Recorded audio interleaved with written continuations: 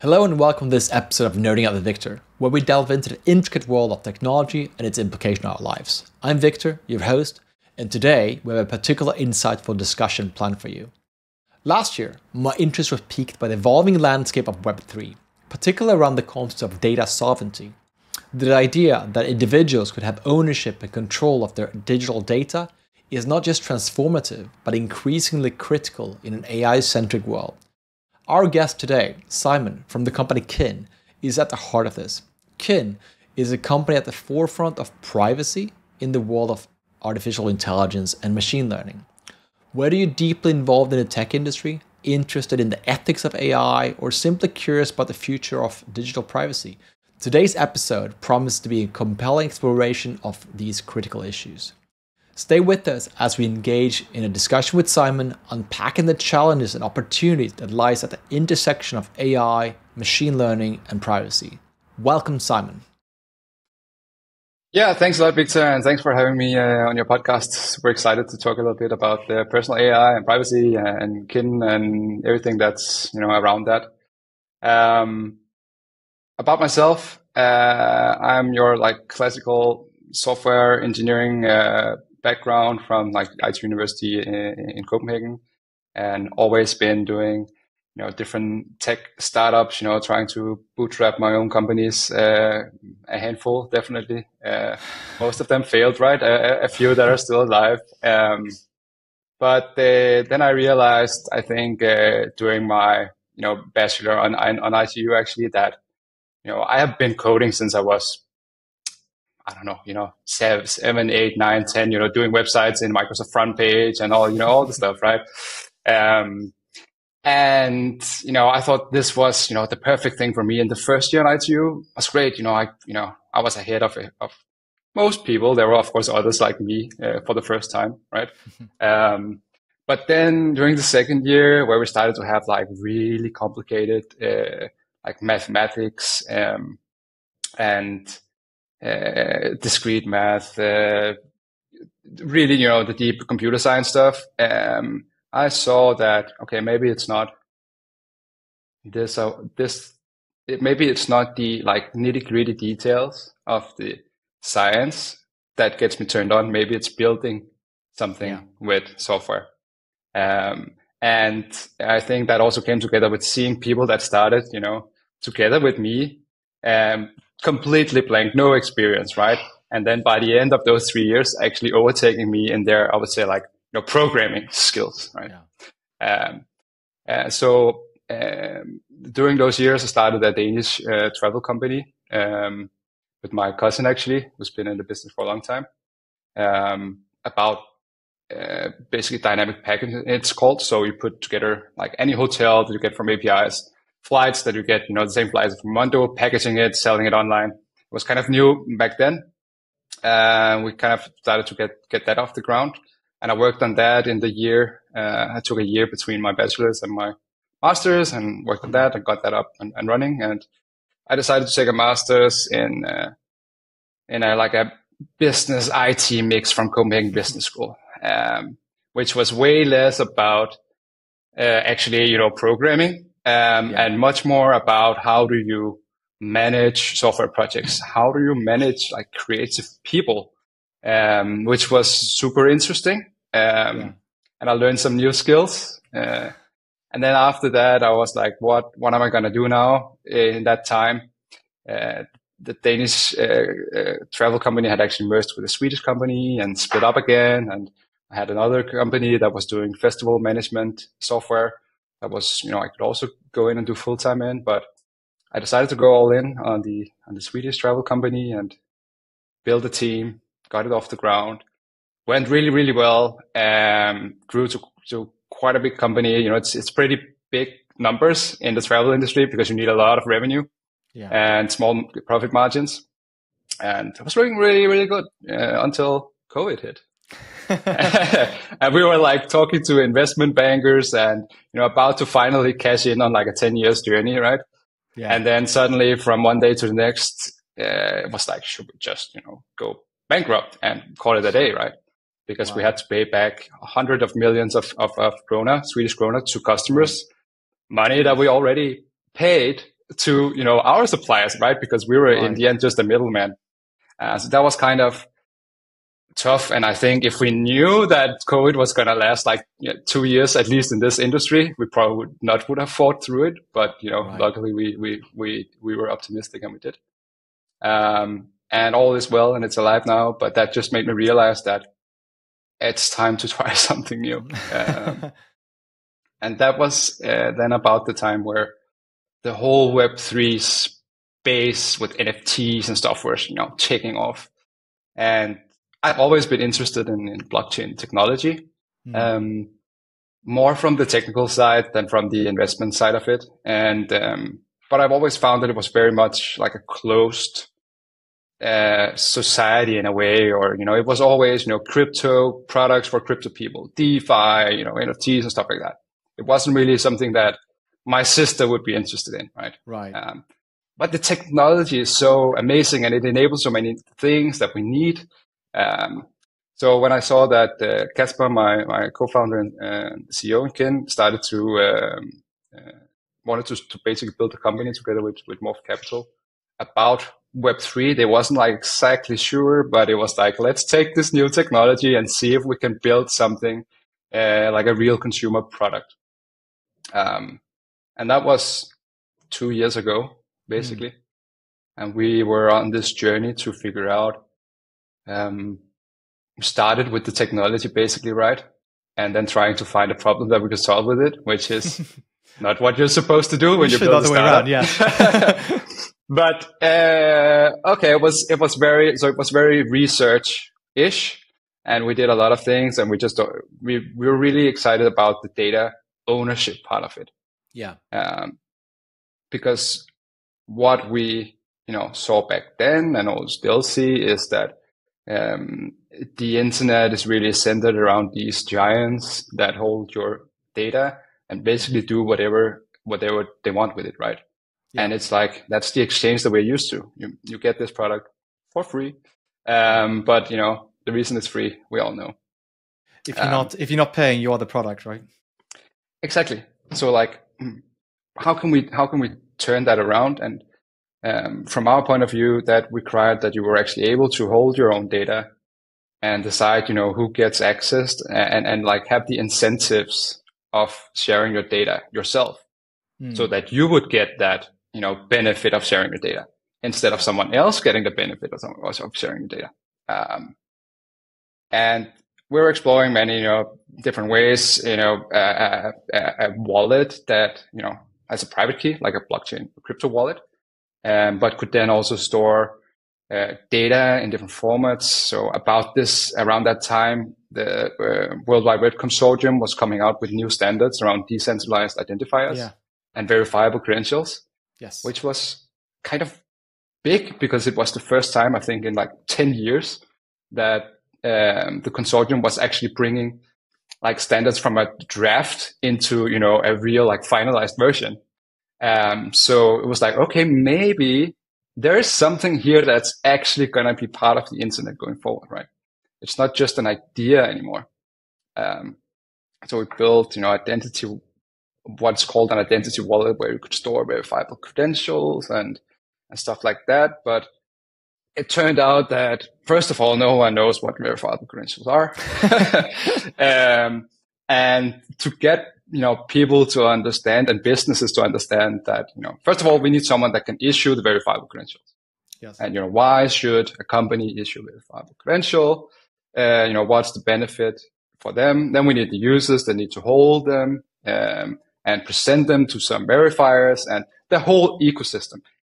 Do you want to take sorry to interrupt. Do you want to take a few seconds and explain what's VCs and just explain the core concept, just for people not familiar with what that is? Yeah. So a verifiable credential is, you can kind of think of it as like a credential in the real world, or think of it as like a card that's in your wallet that has some data on it, like your driver's license, for example. It tells something about you. It could be your name and your birthday and stuff like that, but it can also be, some access levels or something. It could be like an employee card, but it could also be your loyalty card from the coffee shop or something like that.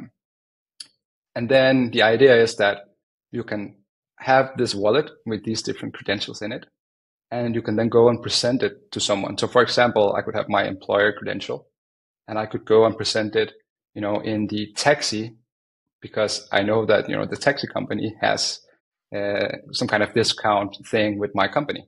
And the special thing here is that the taxi company would be able to verify that my company actually issued it without going to my company through some kind of API or something. Because of the cryptographic signature that is, embedded into the verifiable credential. So now we're back to, private keys, but that my company that issued the employer card would have a private key, and they would do a signature embedded into my verifiable credential, so that I can, when I show my verifiable credential, the verifiers can just check that signature and see if that is a valid signature. That is a valid employer credential that I have. No other checks needed. And I believe there's also a concept of being able to prove who you are without disclosing the actual information of that payload as well. Yes. So that's kind of the next step, and what is also supported by, at least, let's say, modern verifiable credentials, is zero knowledge proofs. Right. So that is being able to prove something about you without actually showing the underlying data. It's like KYC, for instance, or well, that's maybe a bad example, right. but some, yeah. It's the classic example is like you're walking up, to a bar, and they ask, to see your ID because they want to know that you're above 18. But instead of showing them your actual birth date, you can generate a proof that shows that you are above 18. That's all they want to know, and they can then verify that proof without getting the actual underlying data, right? Right. Okay. And that's cool. Yes, very cool. So that takes you into a Hyphen, yes. Yes, long journey. So we're trying to figure out, can we use this kind of thing? For example, like take your Strava data and then generate some, credentials about, how good you are at running. Like you can run a 5K in less than whatever, and then you could take that and you can go to the shoe store and you could prove that you're a good runner. And because you're a good runner, you might be, a potential really good future customer. So they might want to offer you some discount. But like this to almost like 3-sided marketplace that we're trying to establish, very, very hard when it's, it's both like new business, let's say model concept that are very different from what they're used to. It's new technology. It just didn't, take off at all. But, we learned a lot about the technology and what you can do with cryptography and all this kind of stuff. And then ChatGPT came out. And, it took us a few months of, basically using ChatGPT like every day, like everyone else, to realize that what we learned over in what we can call the self-sovereign identity space that encapsulates all of the verifiable credentials, decentralized identifiers, and all this stuff, solves so many of the problems that we were seeing in the AI world around privacy, about verifiability, and just like trust in general. And the LLM, or the AI, it gave us basically the opportunity to build a product directly with the user that they would find super interesting, because now we could build, an AI that they could engage with directly with their data. And that was kind of, for us, like the perfect combination. We did a demo, and everyone was just, that was a demo you saw. Everyone was really, excited, investors, everything. And then it just like, that was April last year. And then it just, took off. We got, an investment in August of $1.1 million, and, hired some amazing people to our team, and just, it has been like a race since then, to get something out. And now we have since December, we have, like a closed beta. I think we have around 250 users. You are one of them. Yep. In the beta that are, testing and giving us feedback. And, it's just, it's been an amazing journey, and it's just incredible to see how people are engaging and how excited people are about this personal AI future. Absolutely. So yeah. So one thing so we chatted sometime in the fall about this, and one thing that I got super excited about this was this concept of an AI assistant, right? Where, well, I should say privacy first AI assistant that back then we spoke by having something running locally. My pipe dream is essentially having an AI assistant that runs locally on my hardware. That has access to my contacts, my calendar, my messages on all platforms, my email, my bank account statements, credit card statements, like unlimited access essentially, because it never leaves my whole data set. And then be able to query that just like I would do with ChatGPT. That was like that vision. I think is still the long term vision for Kin, right?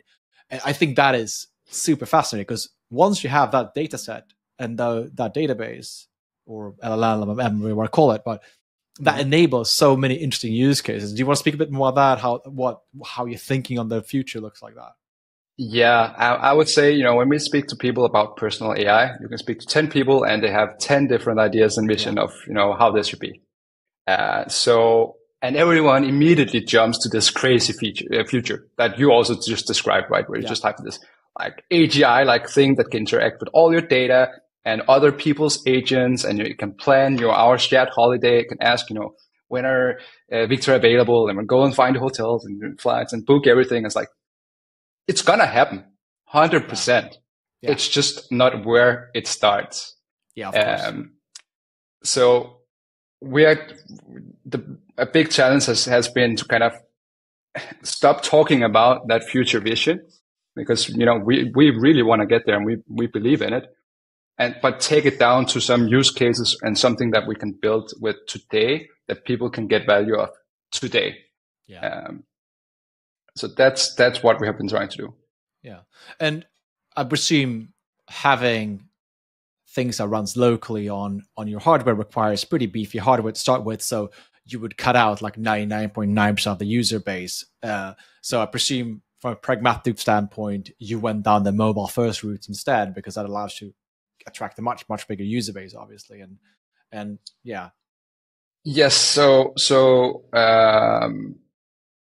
maybe I could just like explain what we're trying to build now, and then like why we took that specific local first approach. Yeah. So kind of what we're trying to build now, the product is this combination of, like, imagine like a life coach that you have confidentiality with. He's got some mental frameworks. You trust that he's knowledgeable in different areas, can help you, and also maybe because you went there a few times, he kind of understands how you're thinking and stuff like that. Yeah. And then combine it with a close friend that is always, there to support you, no matter how stupid you are, knows you really well because, 10 years of relationship or whatever. And, it's easy for you guys to relate to each other, right? And then combine with this new technology that are the generative AI models that are incredibly knowledgeable. They are non-judgmental, and they are just always available and there when you need it. We're trying to combine this into a product that can, help you in the everyday. Yeah. Because I think that's a huge difference between ChatGPT, for instance, right? Where you have ephemeral chats, essentially. Well, you have threads, I guess. They have context, but you have no shared context between them unless you do a custom knowledge base in ChatGPT, right? Which I've used it quite heavily as well, which I think is great, but it doesn't have the shared context that you would have in something like Kin, right? Yeah. So if you want to build personal AI, as we see it, there's kind of two pillars for us. There's the privacy part, and we can talk, we'll talk much more about that. Yes. And there's the personal side of it. How do we make it personal? And a big part of the personal is, what people are now calling long-term memory. Right. So if you think about ChatGPT, it has memory within that single thread that you're in, right? You start a new thread and then it's gone. We call it, short-term memory if you want to put some fancy words to it. How do we build long-term memory where it actually, gets to know you more and more as you go? And that's a really big part of it. And if we're talking about, the local first approach, then why do we do this? We're going back then to looking at the whole privacy angle. So we believe that first of all, in the future, personal AIs are going to be the most valuable digital asset that everyone will own. Yeah. And because of that, it must like transcend ecosystem. It should not be locked into walled gardens. That's really like our manifest in Kin. Because like Elon Musk said a few weeks ago on an interview, he said, "Don't take away my friend." Like, imagine that you have built up this, let's call it relationship, because that's basically what it is. Yeah. Over many years, and it knows you really, really well. You use it every day. Maybe like your life is, 10% better because you have this helper that can, help you and guide you. Yeah. And then because you breach some terms that you didn't even read, Google or whoever is providing the AI just takes it away from you, right? Right. And then suddenly you are, your life is worse, right? Yeah. And all that investment is just gone. And we have seen it. We know it happens, right? It happens with Twitter accounts. It happens with all kind of things. Well, so it's not like for Gmail as well as a good example. Email accounts. Yeah. It's so scary, and they don't give us shit, really, right? Yeah. So we need an alternative to that. And that's why we need privacy and we need data ownership. Mm-hmm. And the privacy is really, why do we need privacy? Do people even care about privacy? I think that's a big whole discussion. Yeah. And I think, privacy in itself is not a product. But we also believe, and we can see that with our users, that it becomes very tangible when you're sitting there with your AI and you can see everything it knows about you. You get a little bit, freaked out thinking about someone else might access that. When it's Facebook and Meta and whatever, in a way, it's a little bit more abstract. You're like, I don't really care. And I'm just, 1 out of a million, and not actually, really going to use it for anything. Because you don't see like all the data that they have on you, right? They don't like surface it to you in a view. But we do that, and we can see, we have asked some of our users, like, if something went wrong, like, can we do an export of your data and debug? And then they're like, no, yeah. Right? It's so private. And I think that's a good point, because the reason why I guess I haven't really been too concerned with the privacy element of ChatGPT is because there is no long-term memory. So the way you put it, right? It's like, it's just, yeah, sure, there's context about this particular thread, but it's not that sensitive. But if I were to start chucking a lot of personal data that into an aggregate in a long-term memory, I'll be a lot more wary about where that data is processed, how it's processed, and so on. And even where, like, where are the data centers sitting? Like, what jurisdiction are the data centers in? All those things become really, really important, right? So let's talk a bit about that. Like, let's talk about data sovereignty and data in Kin. So it's a local first approach. So you have an iOS and an Android app. So I presume that's using iCloud storage, presumably on iOS, I would imagine, for the local data set? Actually not. It's completely local. So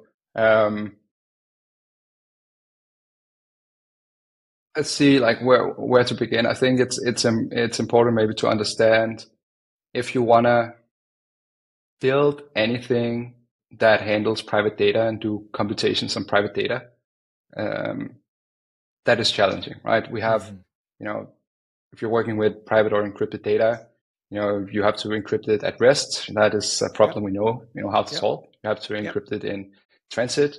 It's also, fairly easy. Yeah. But when it comes to computation, that is really, the holy grail. And there's different approaches that you can go to. There's like the holy grail, fully homomorphic encryption, which is actually doing computation without decrypting the data. So doing computations on encrypted data, which is insanely it's insane pipe insanely dream, right? Yeah. cool and amazing. And there's actually a lot of work on it in the past few years. So it's really moving, even on machine learning models, but it's still like 1,000 times slower than without. So it's not really feasible if you want to build, a mainstream application, right? It's very small use cases still. And then you can do keep everything local, like don't send it anywhere, right? 100% local. That's also that's a great option if you can do that. It's simple, and it's a really good option. Then you have other options like zero knowledge proofs that we just talked about, which is more for these kind of one-off proofs. So it's not really a feasible way if it's live data that is updating all the time, because it's too heavy to generate all these circuits and prove them and so on. Another way is confidential computing. Yeah. And here we're talking about trusted execution environments, trusted platform modules, whatever the names are. And to briefly explain what it is, it's like an isolated part of different chipsets. It's been around for on all modern CPUs for the past 10 years. They come with like a trusted execution environment, and it's like an isolated environment within the CPU that the host cannot access. So usually, if I build an application and I put it on a machine or a VM or something like that, it loads some data into memory, and the host environment can do a memory dump of the process and see the data, right? Because it's there in clear text. Yeah. What you get with the trusted execution environment is that you get this isolated environment where the host cannot actually do a memory dump, and you also get away. So they are born with a private key and public key, of course, from the manufacturer, like from Intel, for example. So it's like put inside the chip. Amazon, whatever, no one knows it further up the manufacturing or supply chain, right? And you only know the public key. So what you can do is you can actually encrypt data with the public key, and you can send it into the trusted execution environment. And the only place that data can be decrypted is if it reaches inside of that environment. Right. And bringing this back into the mobile world, then Apple's been doing quite good leaps in terms of these things on later generations iPhones, both on the cryptographic side of things, but also on the computational side of things. What's the current state of that right now? Like, how much of these models can you run locally? I believe you can run even some. One of the big LLMs, somebody showed that they can actually run that on a modern iPhone today. How far away are you from able to do all this locally? I would both say quite far, but also quite close. It kind of depends on how you think about it or what you need. So our goal is to run as much locally as we want, because it's the safest, it's the fastest. It's cheaper. People already paid for the computation power, right? They don't have to pay us as well or some cloud. Yeah. But the devices are amazing. The chips that are in iPhones and modern Androids, you can do so much amazing stuff. But the very big models, you still can't run there. So we kind of had to decide, okay, well, if we want to leverage the biggest and best models, which we need because we want to make a good product, then we can't only be on your phone. We need to have a hybrid solution that can run as much on the phone as possible, but also offload some stuff to the cloud when necessary. But an example of what we actually can do on the device is, well, first of all, if you want to run machine learning on the device, you also need the data on the device, right? And that's a whole challenge in itself, because you need a data structure or a database that is highly performant. For us, it's we are building like a graph database. So we wanted to support graph operations, like think Neo4j or something like that, right? Then we also need typical like transactional data, SQL-like.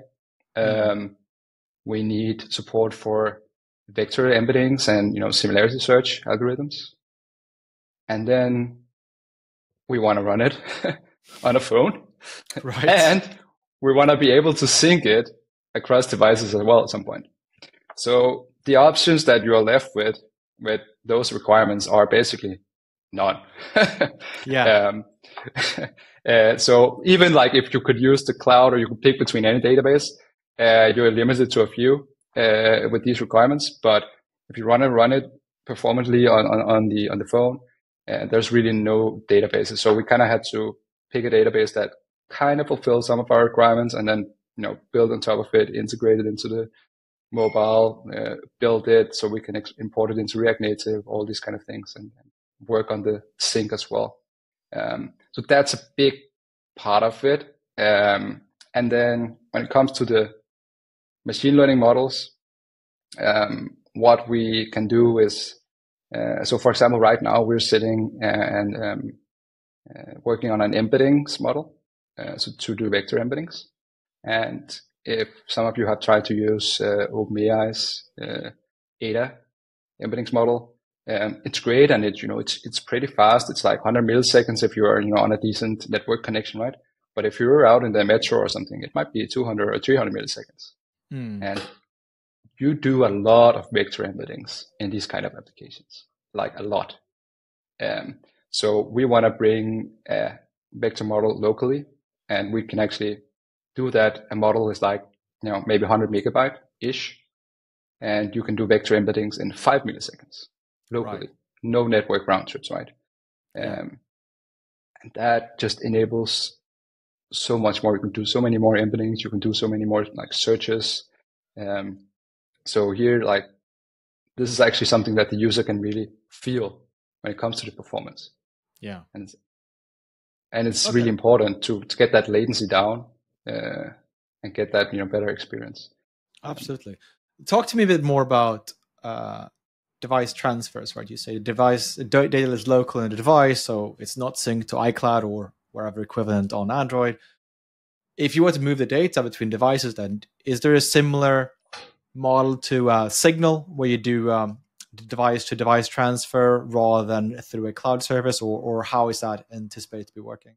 I assume you haven't actually built that out yet, but it's something that you planned out. That is not built out yet, but one of the technologies that we were researching a lot through these 2 years is a technology called decentralized web nodes.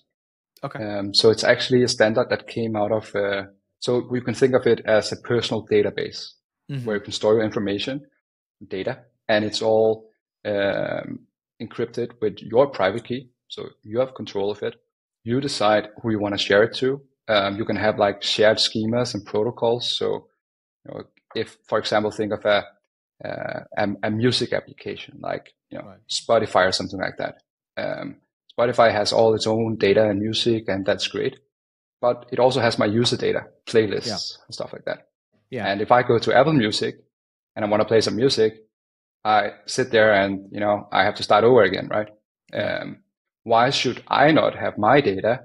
And Spotify can have their data, and then we agree on some shared protocols for the data that makes it easy to jump around and use the services that you want to do. Obviously, there's a lot of incentives and all kind of things we can talk about that maybe Spotify would not want to do that, but that's kind of the vision of these decentralized web nodes. So this is the Web3 concept of essentially of data portability, right? Yeah, exactly. And then it's kind of taken to the next step, because with Web3, you are very focused on, you have the private key part of it, and of course, that's what enables everything. Yeah. But then it's like NFTs or basically transactions on some blockchain, more or less private or anonymous, or, most people kind of mix those two a little bit together. I think it's very important to separate them. But it's not a place to store your, conversations, private conversations, or health data or whatever, right? That needs to go somewhere else. And that's what these decentralized, that's the vision of these decentralized web nodes. So it started like, I don't know, 5 years ago or something like that at Microsoft Research. And then it was kind of taken over by a group that left Microsoft and became TBD, which is a company under Block XYZ, this Jack Dorsey, conglomerate of companies. Right. And, it's some very geeky people that are also, super into self-sovereign identity and ownership and stuff like that are building out like the first implementation of the standard. So the standard actually lives at Decentralized Identity Foundation. But TBD is doing the first implementation of it. Okay. And we're working with them and trying to get that off the ground, but it's still it's a work in progress. Right. But the promise is amazing.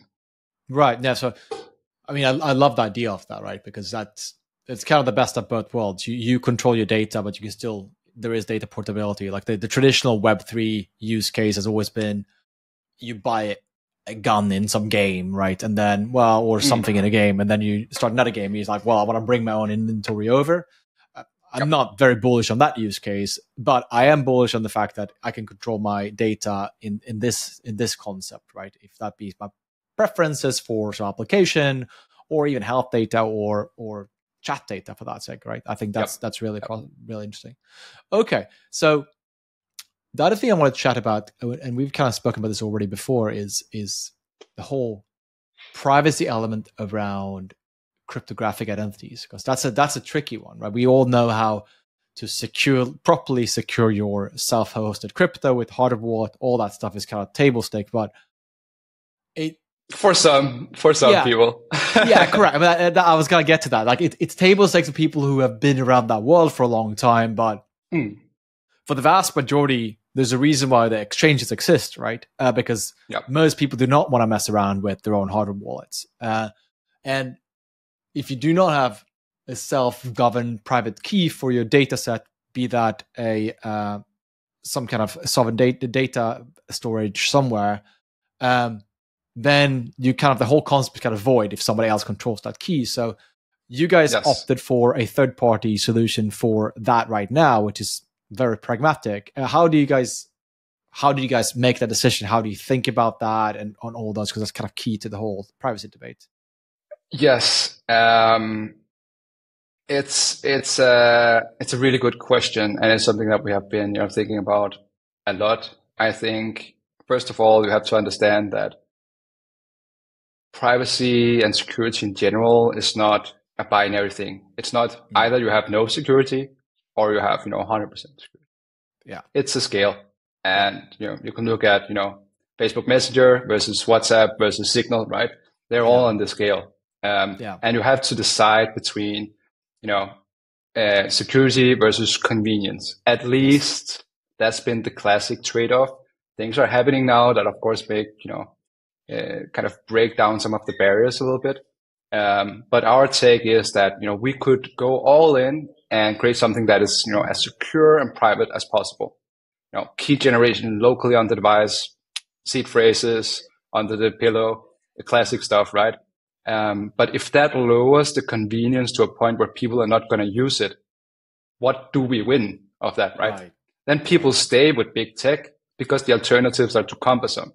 And then, we win nothing, right? There's like no progress towards that future where we want to go. Yeah. So we have to have some pragmatic approach to it. The vast majority of people can barely remember their passwords. And if they do remember them, then they probably going to reuse them over 20 different services, which is why have porn and things like that just like flare up every time there's a leak because people reuse passwords. So if people can't really even use a password manager to generate passwords uniquely, the faith in them being able to be custodians of their own private keys is slim to nil, right? Yeah. I think, there's so much work on this also in the classic, in the Web3 world, right? With account abstraction and all these like social recovery methods and stuff like that. So we will have more options in the future, and we're probably also going to implement some different options, and probably also that you can, if you want, connect, your existing wallet, MetaMask or whatever, and then, go from there, right? But if I need my sister to sign up tomorrow and start using Kin, that's not the way to go. And we need to get to a place where we actually are allowed to survive, right? Because if we don't get any users, then we can have the best vision in the world, but it doesn't matter. No, I mean, I completely understand the decision and trade-off you guys been making, because that makes a lot of sense, right? I personally, like, if you get to a point where you do chuck all your calendar data, all your emails, all your messages, all your bank statements, like, I personally would not be confident unless I can provide my own private key, right? But I do also appreciate that I'm a extreme outlier in the use case at large, right? So I wanted to bring up another thing that we spoke about some months ago, and which I think this is super interesting. Like, once you start to build this data set, and you kind of alluded to it before already, is this concept of agents. And it kind of dawned on me when we had this conversation about Calendly is a good example of this, where you're like, well, you can broadcast your calendar, and I can pick a schedule that works for me. That's great, but it's like it's kind of a halfway point, right? It's better than two people emailing back and forth, but you're a halfway point. Yeah. What I really found fascinating was this concept of agents that can chat to each other without disclosing too much information. And I think the interesting part there is we can definitely deep dive into this, but one of the interesting part here is, like, it doesn't matter if it takes 1,000 messages back and forth to come to a consensus, because they can happen over the span of 200 milliseconds or, I don't know, a few seconds, right? So I would love to, like, unpack that and dive into, like, details on how you guys see that world. I believe that's gonna happen, but it's not gonna happen before we have some trust and verifiability in these interactions. Because let's imagine that, you send your AI out to book a table at a restaurant, right? That's a use case that a lot of people bring up in podcasts, stuff like that. And that's great, but how does the restaurant know that it's coming from a real human? Yeah. It could be like, an army of AI bots that are just out to, book all the tables and whatever. Like, there's so much that can go wrong, right? And right now, you call and they kind of verify you have a human voice. That's also changing. We have AIs calling now. Well, Google kind of disproved that on I/O, like, 5 years ago? But yes. Yeah, exactly. But even like booking online, you are like required to sit there, and there's maybe a captcha that checks that maybe there's something that looks like a human at the computer, right? Yeah. But if it's AI is communicating to each other. Exactly.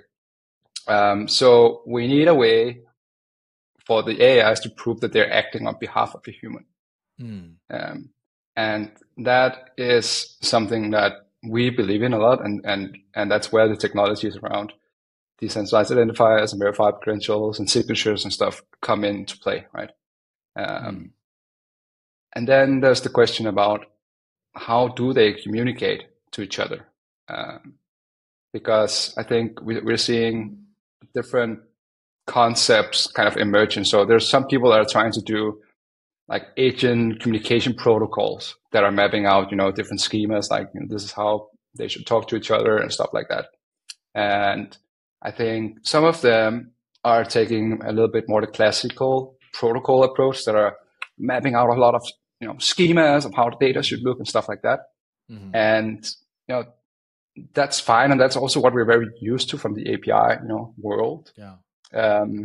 But now we have this different entity, the LLM, that can actually communicate in plain text, right? Yeah. We don't actually need schemas to do these kind of things.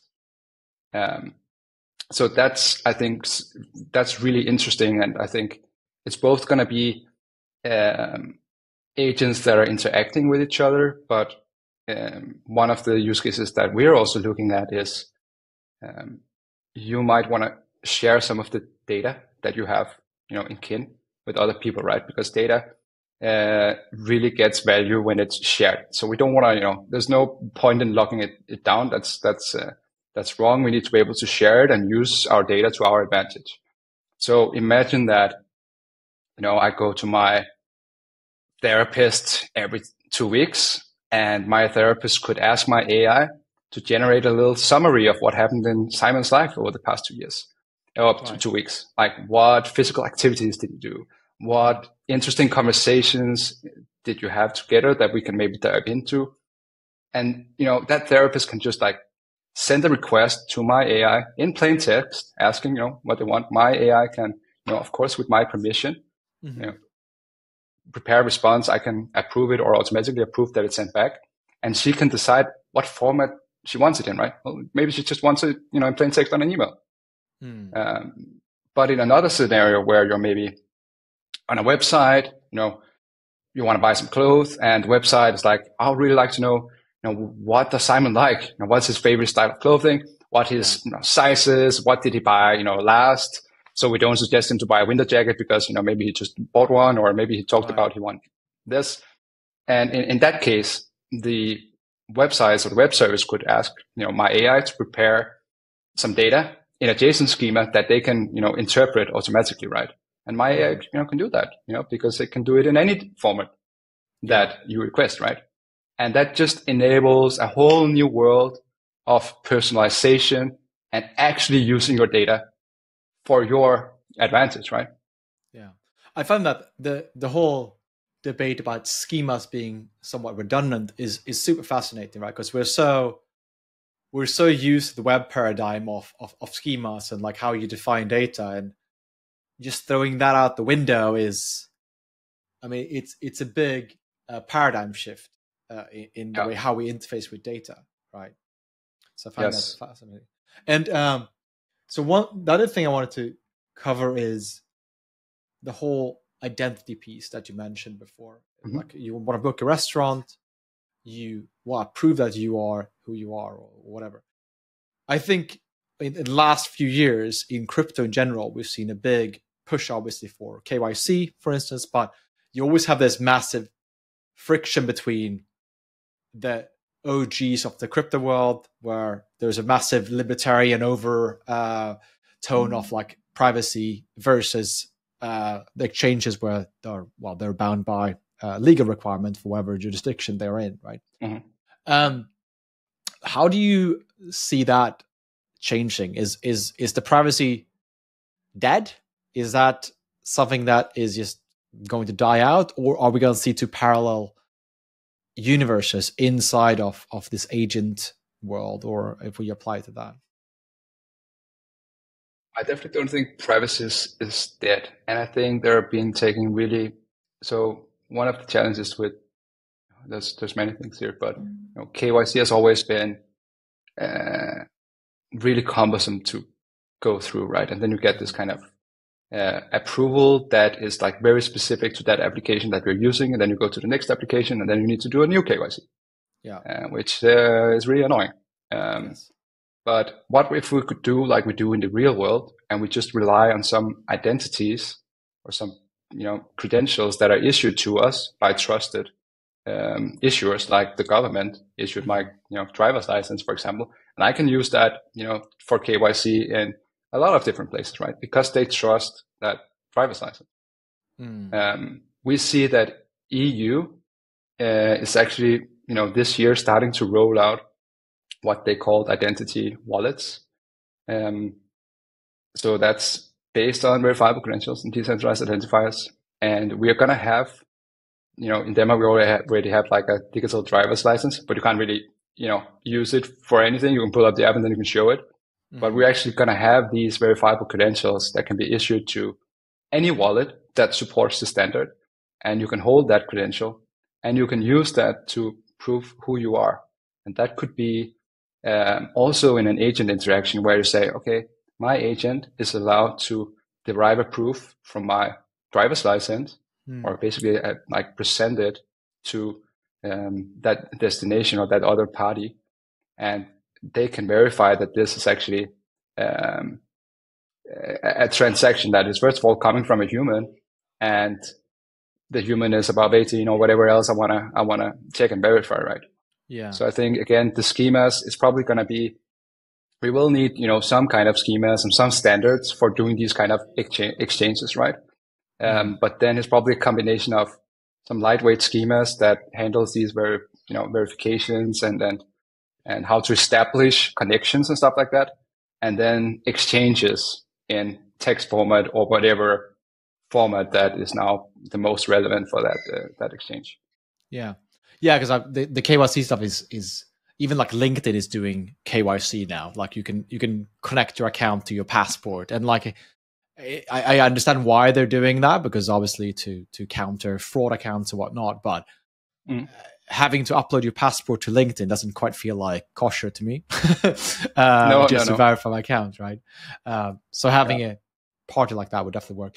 And I know you mentioned the Danish government is doing digital driver license. I think bank IDs is also a thing in Denmark, I believe. And that's been around in Sweden at least for almost like a decade, I want to say, for accessing all government services and all those things. And do you anticipate these kind of government aid entities being kind of the authority for identity, or how do you think they have a place to play in this kind of realm?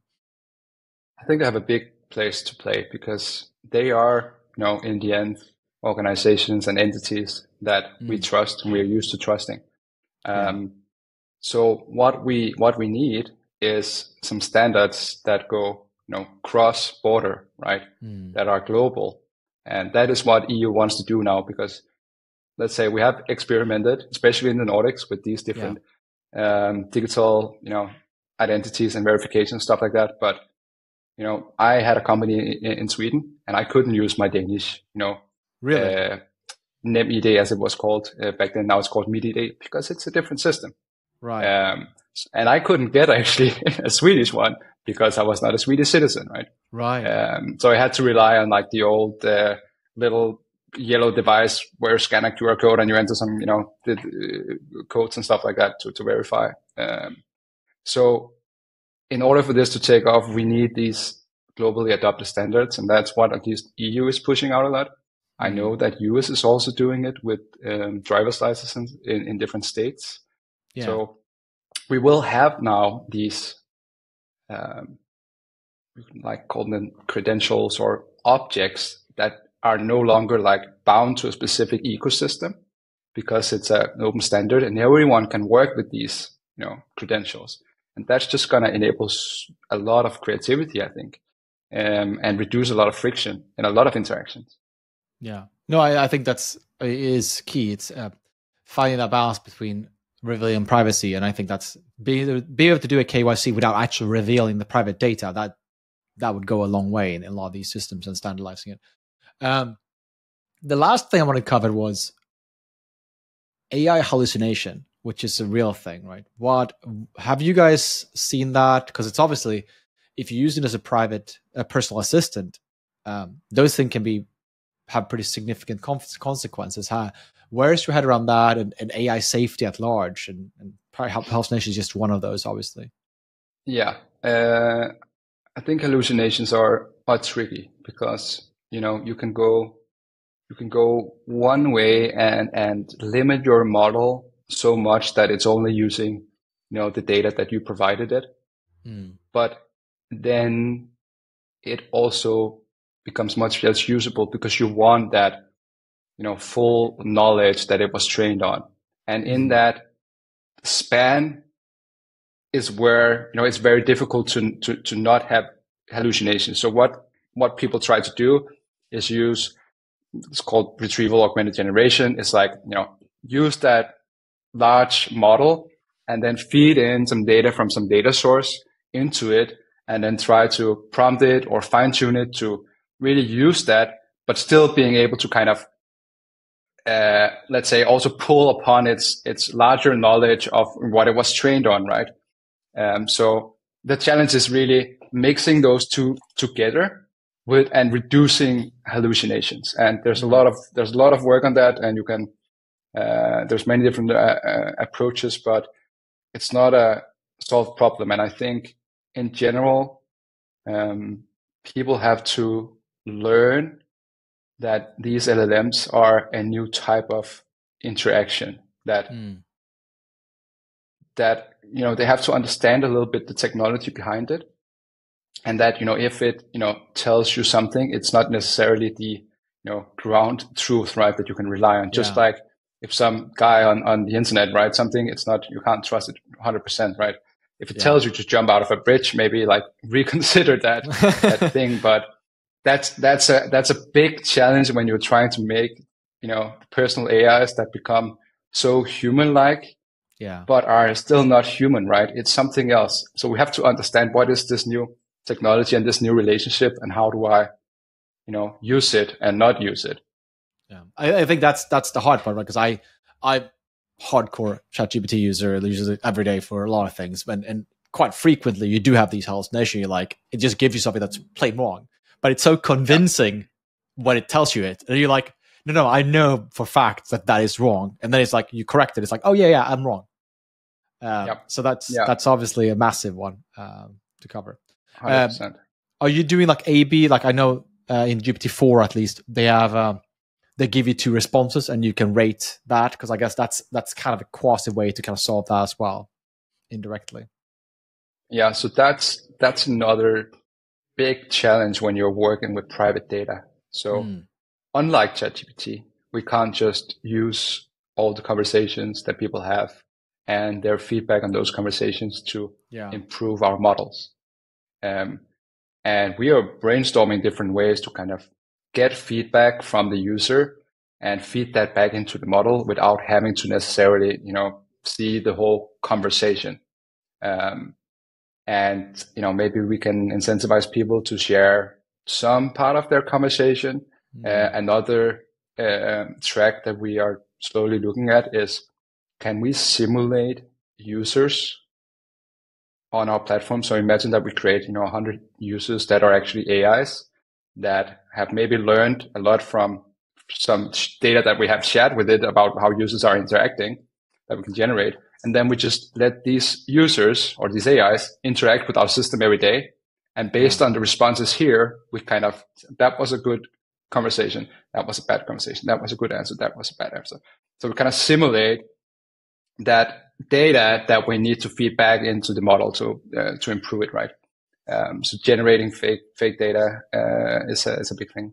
So similar to what Bless DeepMind was doing in the early days, like having AI playing against AI in games, but in a different context, I guess. Yes, exactly. Cool.